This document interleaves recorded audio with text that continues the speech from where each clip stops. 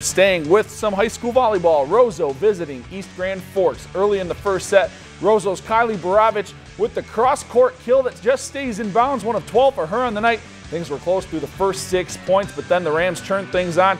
Victoria Johnson, a force at the net. She led the way with 16 kills, and then Roseau closes things out. Borovich again. The Rams go on a 19-2 run to close set 1, and they sweep EGF 3-0.